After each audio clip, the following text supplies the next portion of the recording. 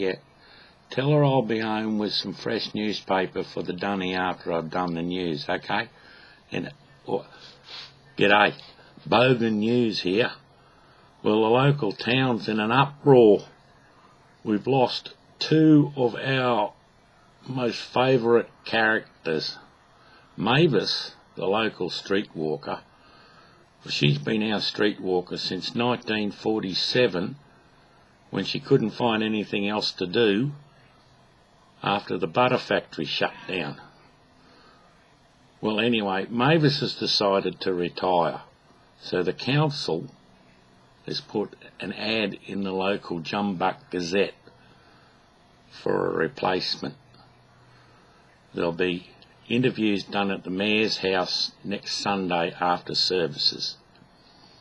The other bad news is we've lost our local sheep botherer.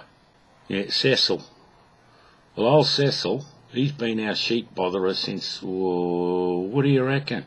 Yeah, about 1952. Anyway, he got bit. He got bit on the leg by one of the other sheep dogs, and he just let it go. It was only a scratch. Anyway, he was doing his normal jobs around the sheep bothering area, and he walked through the sheep dip, and it got infected, didn't it? Well, his leg blew up like a balloon, and the local doctor said, "Oh, mate, I think we better cut it off." So he cut it off, and he can't do the bothering anymore because he's only got one leg.